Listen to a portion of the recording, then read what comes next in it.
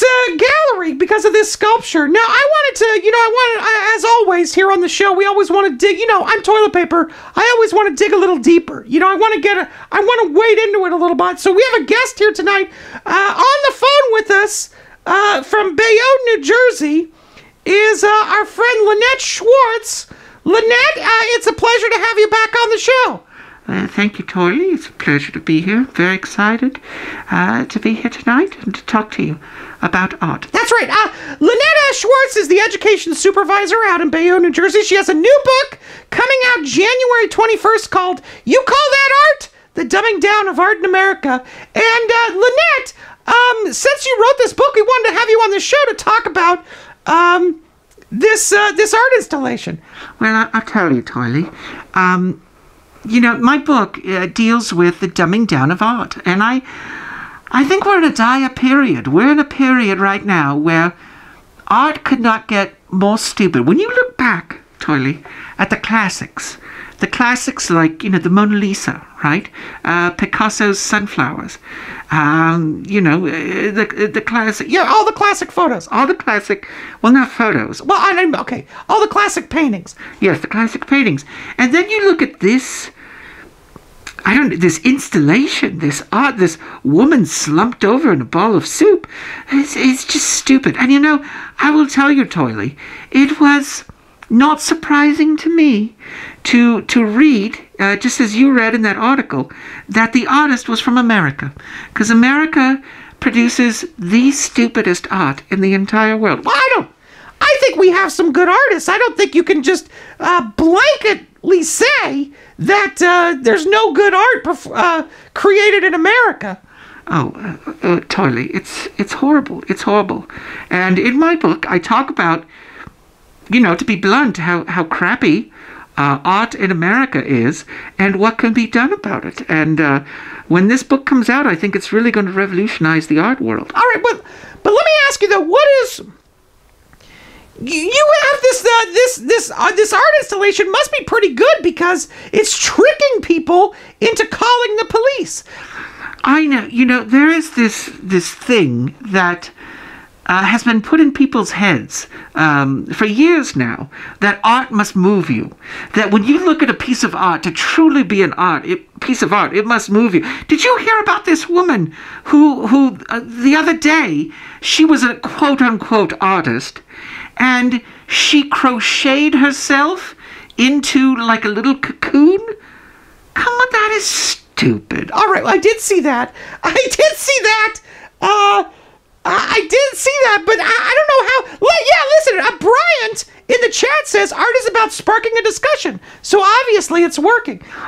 Listen, art is about a discussion, but you want an intelligent discussion. You don't want to feel like you're... have a brick and you're banging it against your head, which is what this installation of this woman... Did you read in that description? It said that it was made out of packing tape and foam filler. What? That's not art. Okay. All right. So you're down on modern art. Art has not been good. I would say... You know what? I'm going to say it in about 100 years. Wait a minute. You're saying that art hasn't been good since 1923? 1923 was the last year we had good art. Can you name, please, for us, what the last great art piece from 1923 you think what? Well, I mean, I don't even know why I have to answer this question. Of course, it was the classic painting, Roses in a Vase, by Damon Phillips. Damon Phillips. I've never heard of that artist. See, that's the problem. You've heard of this Banksy, who goes all over and spray paints walls without people's permission? And then, you have poor Damon Phillips, who just, wallows in obscurity. Is he still alive? No, he's been dead for years. For God's sakes, Toiley. All right, Lynette. So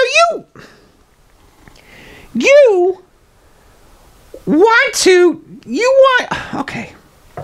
What's the matter?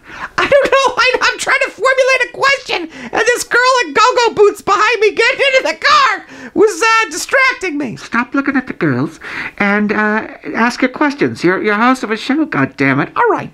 Easy, Lynette. Easy, Lynette. All right, listen. Lynette, here's my question. You say that art has all these problems. You say American art is the lowest form. American art. Do you know, Toiley, your roll of toilet paper, do you know what you wipe up? Yes, I know it. I wipe up. American art is lower than that. All right, come on. What is your point? How can we change this? How can we make art better?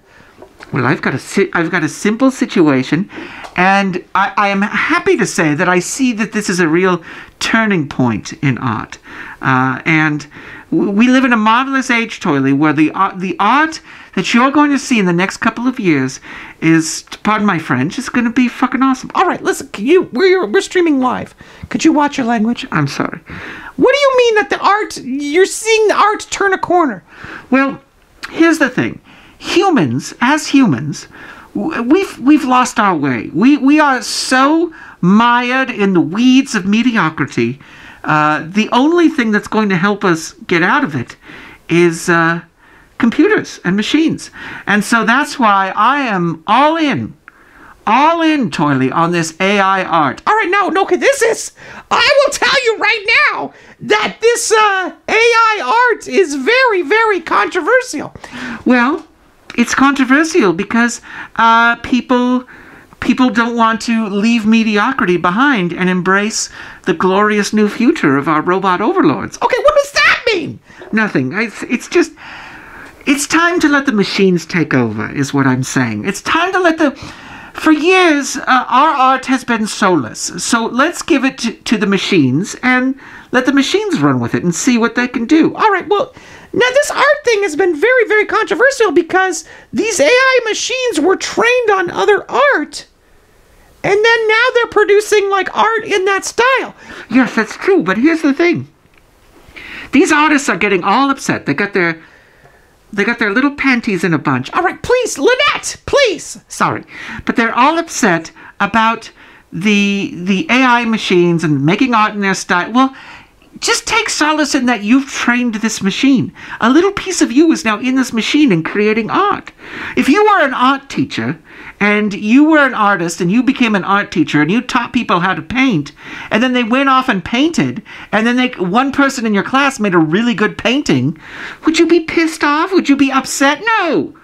So you've taught these machines. They're going to go out in the world and they're going to make art that, frankly, is much better than any of these boring, repetitive, drivel artists could ever make. All right, Lynette, I think you're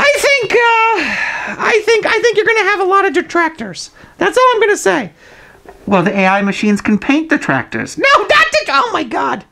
Oh my God, Lynette. Ah. All I'm saying is, you see a lot of people online, again, excuse my language, bitching and moaning about, about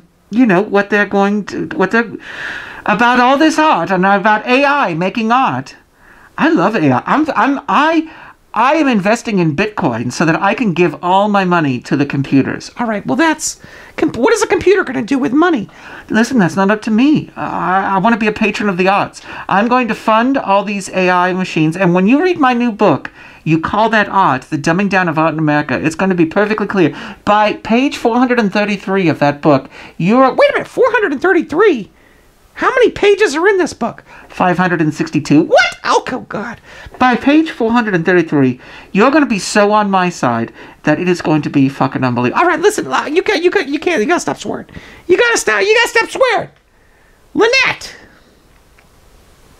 All right, Lynette, do you want to... Well, you've already plugged your book, but we gotta move on.